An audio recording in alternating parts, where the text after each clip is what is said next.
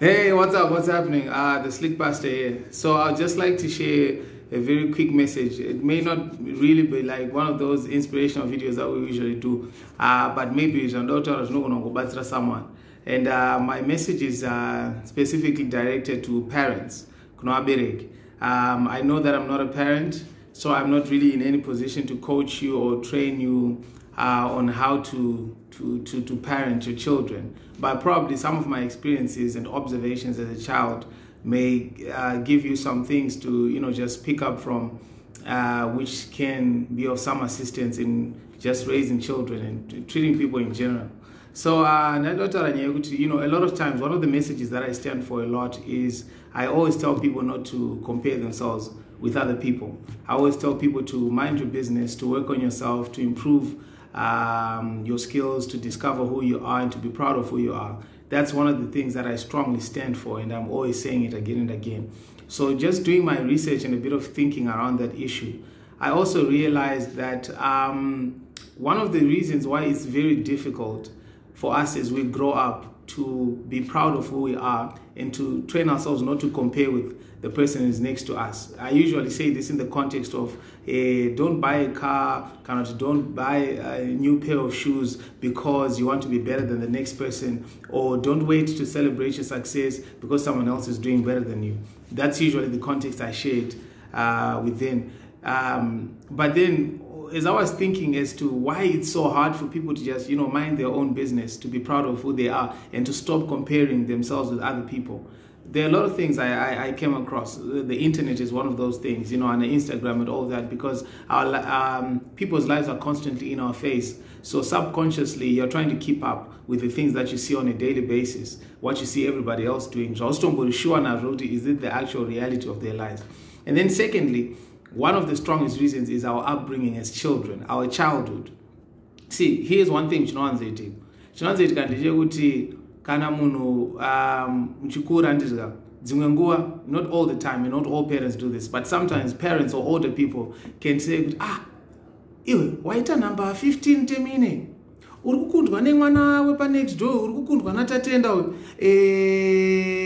akatomborwara temine akaita 2 weeks asingaendi kuchikoro asaita number 5 and or I don't know, maybe unochinja uri kutaza koningi wani wepazasi apa ari kuzviita seinga akatotanga kabusiness kake wani koningi yakaenda kuSouth Africa akatowana basa wani koiwewo chiri kunetsa. So usually I know that parents don't do that to mock, but they do it from an honest heart. Yekuti they are just trying to push you.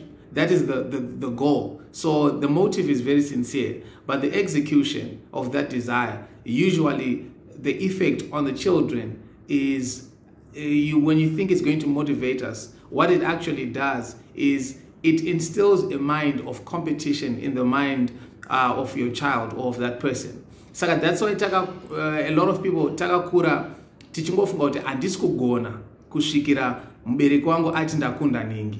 So people are never satisfied even with good things that they achieve, because a system and a way of thinking was inculcated in them yekufunga kuti kunonzi kugona kana kuti kunonzi kuita chinhu chisvinu tiri kufanira kuti tatanga tachimeasure against ningi. Saka chimwe chinhu chazvinokonzera envy, especially as a child growing up.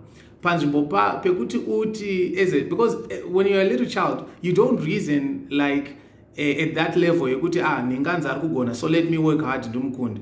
No, you don't reason like that. As a little child unototanga kuvenga munhu iye nekubhoikana naye nekurwadziwa naye kuti aiwa uyu ndiye ari kuita ndende pama 1 because dai anga asina kuita number 1, dai anga asina kuita number 5, kana dai anga asina kundikunda, they would have no reference or anything to talk about. So you see where I'm coming from. So my encouragement, try to motivate and to push children without comparing them to the next person. Like I said earlier on, I'm not an expert. I might get a lot of backlash for this. You are and stuff like that. But I'm telling you my experiences and observations as a child. This is the effect that it has upon our minds. That's why you find but they're in constant competition. when there is seriously no point to be competing with anybody else, because God made you to be you.